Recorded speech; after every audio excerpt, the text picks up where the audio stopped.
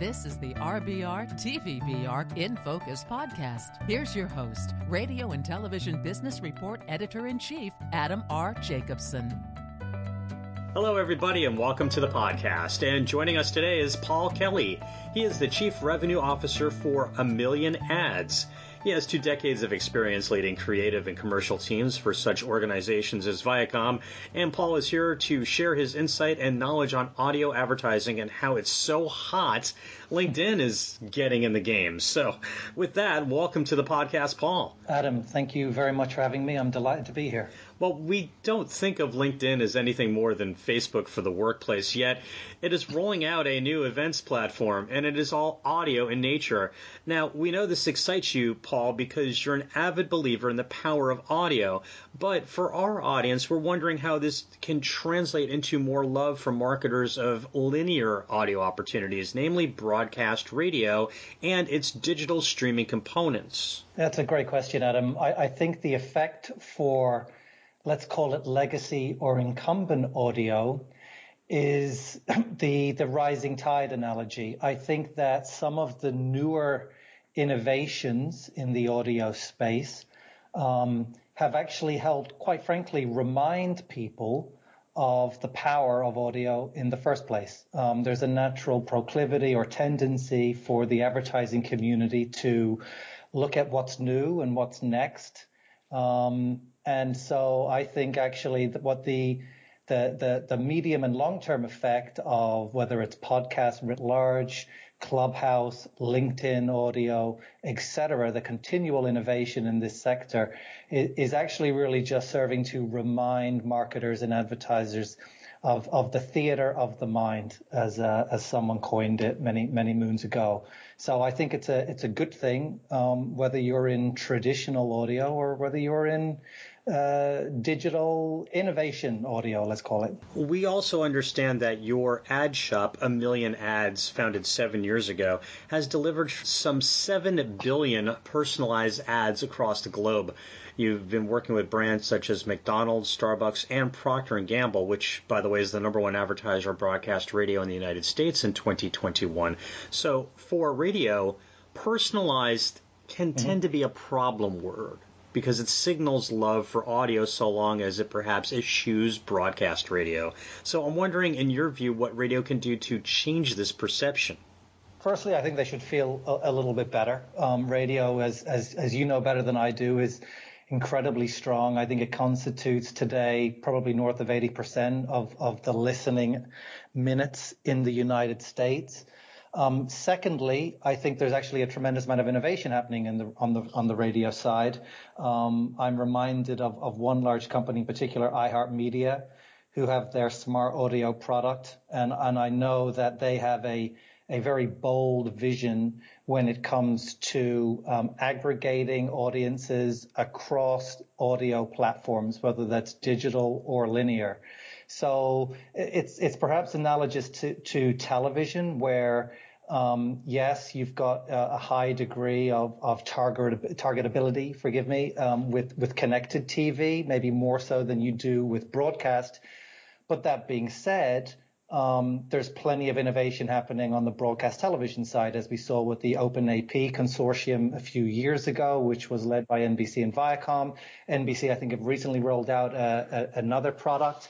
So I see it as pretty much the same, where, radio as the large incumbent will continue to make investments and progress in service of the goal of greater attribution and measurability across platforms for their clients. And as I said, I think that the companies in the U.S. that I work with and that I'm aware of are doing a very good job on that front. It's very encouraging for you to be saying this, because just this week, SiriusXM, through its AdsWiz technology, rolled out a platform that we see is more in line with addressable advertising than anything linear radio has ever been able to develop.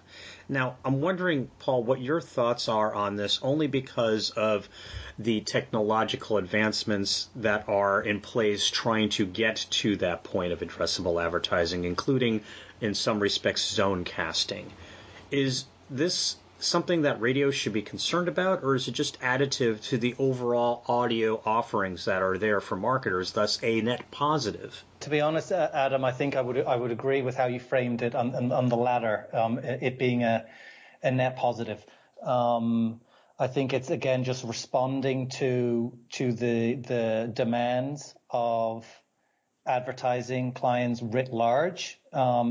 But at the same time, while it might generate most of the coverage, the fact remains that traditional media is very, very powerful, and there's plenty of rigorous academic theory. I'm going to cite Byron Sharp as one, who has very kind of adequately or articulately, I should say, pointed out that, the path to growth for most companies, is not selling more of the product to the same customer, but actually expanding your customer base. And one of the biases within addressable advertising is that it really does focus the investment on people who are most likely to buy your product. Ergo, some of those people would have bought your product already. And it can make you blind to a large potential group of customers that currently don't buy your product. This, of course, is what broad brand building, awareness-based advertising has always been particularly good for. And so I think any savvy media buyer today understands that they need to have a full funnel view and approach to investment on behalf of their clients. And so on the one end of the funnel, I think we'll have a high degree of attribution and measurement, performance-driven media, if you will. But I don't think brand building as a need for the long-term health and growth of brands is going anywhere. Finally, before we conclude the podcast, Paul, we have to address perhaps the elephant in the room, which is the fact that radio is the broadcasting arena versus the narrowcasting that perhaps cheaper and supposedly more efficient digital media delivers, and marketers have been enamored with for the last several years. We want to ask this question. Why? Why is this idea of narrowing a message so much a focal point for marketers, as it seems illogical to take a message and tailor it and narrow it down and chop it down so much that you may hit the wrong target or get involved with bots and fail to get the ROI that reaching to the masses through a media like radio can deliver. I'm really curious as to your thoughts on this. Yeah, I think that unfortunately, Adam, the truth is the indicators and metrics that are built into the digital ecosystem make it easier to invest money in those channels because they tell you one way or another, put $1 in and get $1.50 back.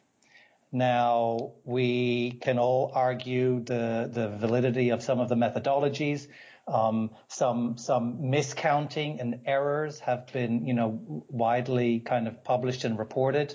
And some brands, including you mentioned P&G, Mark Pritchard has been pretty vocal on the record when it comes to digital media companies, in some cases correcting their own homework. So I won't speak for Mark, but I think all of that is kind of out there, and as I said, widely reported.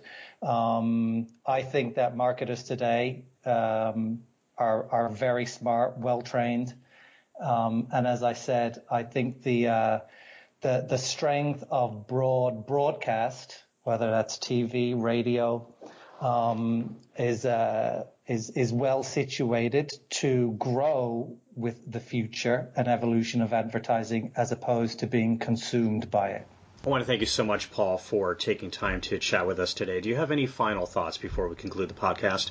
Just that I actually appreciate the work that you guys do. I am an avid reader. I've got, of course, a big interest in our company at A Million Ads potentially playing a role in some of those incremental innovations that broadcast radio kind of launches in the U.S.